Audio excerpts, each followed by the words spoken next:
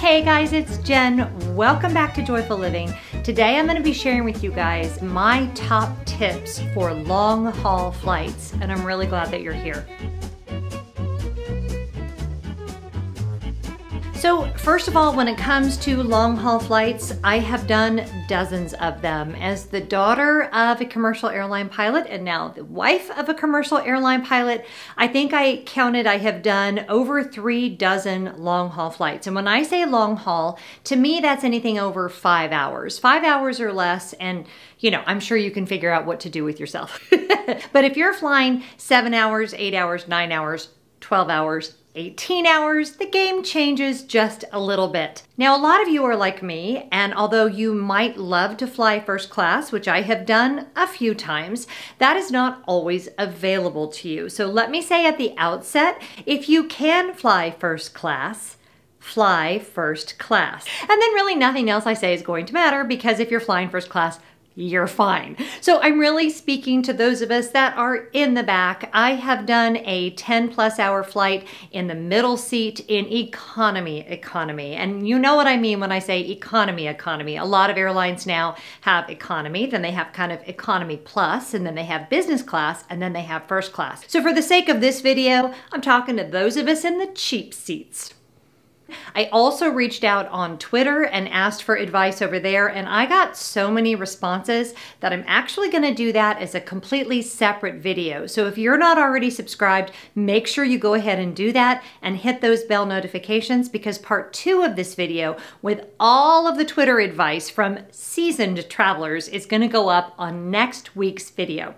So the first thing everyone asks me is, what do I wear? And what I have to say to that is, wear something comfortable but presentable. I don't like to wear things that are too slouchy. I will see people get on long haul flights in pajamas. I'm over all that, and maybe that's because I'm over 40, but I want to be super comfy, but I also want to look cute, and I want to look cute getting on the airplane, and I want to look cute when I get off the airplane. And if you followed any of my solo travel tips, you know that blending in is kind of a big deal, especially if you're traveling to Europe, and getting off the plane in sweats and then getting on the underground or whatever form of transportation you're using, wheeling your suitcase is a great way to scream, I'm an American. So you want to make sure that whatever you're wearing, it's going to be presentable for your destination. Typically, I like to go with something similar to what I have on today. This is actually a cute little dress. It's not form-fitting at all, because I don't want anything that's going to constrain me. I will never wear jeans on a long haul flight. Leggings are a great option with a tunic, something that you can very comfortably sleep in, but that also looks somewhat put together. I also would be cautious about what shoes you bring. For a lot of flights, if I'm traveling in the fall or the winter, I'll go ahead and wear like my boots on board, but then I might pack in my bag a little pair of flats, because I definitely don't want to wear my boots the entire flight, and I definitely want to wear shoes when I am on the airplane. Please don't be next to me and be barefoot on an airplane. It's gross. And please don't go to the bathroom on an airplane in your socks. It's so gross. You guys, just don't do it. And also layers, because as we know, flights are either going to be freezing cold or boiling hot. There's not going to be a lot of in between. I actually prefer the aircraft to be on the cooler side, but that's because I usually have leggings and a dress and a cardigan, and then maybe also my travel blanket or a pashmina or something like that. And then typically, if you're flying any of the major US carriers, even in economy, they are going to give you a blanket and a pillow, so you'll have that as well. But be sure to take things that you can, layer and adjust so that your temperature is comfortable on the airplane. Ladies, one great trick on this is to pack a denim jacket or some kind of a structured jacket that you can put on over maybe your tunic top and leggings that will just make the whole thing look really put together and intentional. Okay, the second thing I get asked a lot is, what should I eat and drink? And again, this is very personal and everybody is different. Personally, I cannot do alcohol on a long haul flight. Alcohol for me will relax me, but then it will wake me up and I will be wide awake. So I'm not likely to consume any alcohol the day before my trip, and I'm not going to consume any alcohol during my trip. The other reason I don't like alcohol is it's very dehydrating. And if you're doing a long haul flight, you want to be taking in as much liquid as you can without having to go to the bathroom every 5 minutes, because that's not actually fun either. Also, try to eat things that are low in carbohydrates. Carbohydrates tend to make you retain water, and you don't want to retain water on a long haul flight. So if you can stick to kind of lean proteins and nuts, I'm a vegetarian, so for me, I'm going to try to eat fruit and some nuts. I'm not going to eat a lot of vegetables. My stomach does weird things when I travel, so I'm going to be really, really picky. And that's another great tip. If you are a vegetarian, make sure you get with your airline and order a vegetarian at least 24 hours before your flight. Frequently, they run out of vegetarian meals. However, if you've told them in advance, then they put a little thing on your seat. At least the airline I fly with does this, and they will make sure that you get one of those vegetarian meals. A lot of the time, whatever they give me, I'm only getting to eat about a third of what's on there. So I just don't eat a lot. I don't like eating a lot and then just kind of sitting. I always kind of feel like I would rather err on the side of eating not very much. If you have bars that you like or something like that that could kind of see you through, that might be the best way to go. Just be really cautious that you're eating things that you know are going to be easy on your stomach, and don't eat things that are too rich. I find that those things make me feel just kind of sluggish and yucky. And if we're changing a whole bunch of time zones, we don't want to arrive sluggish and yucky because of what we ate and drank when we were on the flight. Okay, this next question I love. How can I get good sleep? And I think the reason I love it is, y'all, I have a whole strategy. So let's say that it's a 9-hour flight. Typically, and every flight's a little bit different, but typically they're going to feed you a decent sized meal about an hour after takeoff, and then they're going to feed you another decent sized meal about an hour before landing. That just seems to be the routine with all of the long haul flights and all of the major airlines.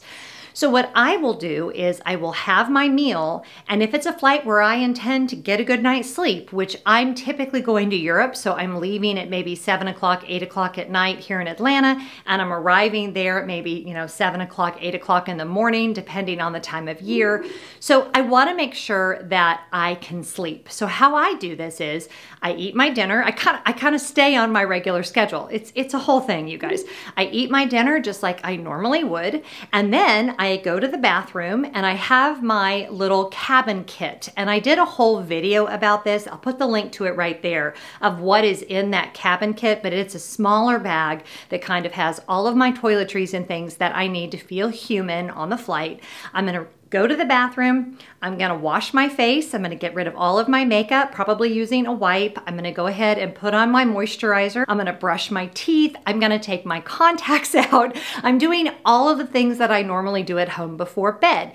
This may be a little extreme, but for me, it makes me feel more human. Now, the other benefit of doing this early in the flight is the bathrooms are not yet disgusting. So typically they're still pretty clean at this point. I will take in some Clorox wipes and I basically clean the bathroom before I do all these things. So you're welcome, whoever uses the bathroom on the airplane after I use it, because I promise you it's clean and disinfected. Then I walk back to my seat and I settle in for the night. I may or may not actually sleep, but I'm at least getting some good rest. This is the point at which I'm going to put on my neck pillow. I'm going to have my blanket. I'm probably going to put on some kind of ambient music in my noise canceling headphones, which I cannot live without on a long haul flight. And I'm just going to try to decompress. I don't stress out if I don't sleep, because I'm kind of an anxious person, and if I sit there going, you need to sleep, you need to sleep, you need to sleep, I'm probably not going to sleep. Now, the big question for where you get better sleep is always, is it aisle or window? I find that aisle is better for me because if I'm in the window seat, I get worried the entire flight that my seatmates are gonna fall asleep and I'm gonna have to go to the bathroom. I learned this the hard way. I had a window once thinking that I would get better sleep, and instead it just made me anxious the whole flight. So I find that I sleep better if I'm in the aisle, but that's a completely personal thing. So yeah, when I wake up from my rest, I'm gonna go through the whole process just like I'm waking up for the day.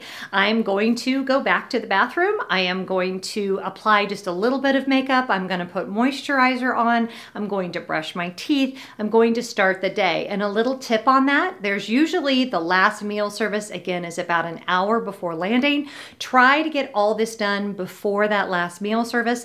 There will be a bum rush for the bathroom at the very last minute, and the bathrooms at that point are not pleasant. You don't want to be in there. So if you can kind of avoid the rush and get that done before that last meal service, that will go a long way. And always feel free to ask the flight attendants when the meal service is going to happen. They will for sure know, and that will make sure that you can get in and out of the bathroom easily without wrestling with the carts in the aisle and all of that. One word of caution on what you take on board. Please be aware that many people are sensitive to fragranced products. Try to stick with things that either have no fragrance at all or have very, very light fragrance, and certainly nothing that one would spray that has any kind of fragrance, because we want to be good neighbors, and it's not like you can escape them if you've ticked them off. I mean, they're right there.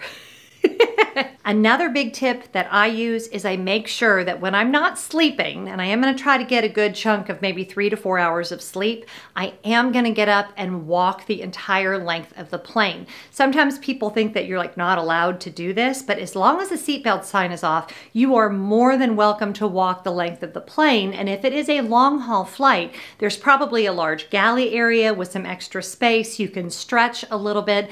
Don't be afraid to move on the airplane. That will keep everything moving. It will keep you from cramping up. It will make you feel a little bit more human. And I promise it will go a long way towards making you feel better once you arrive at your destination. I hope these tips have helped.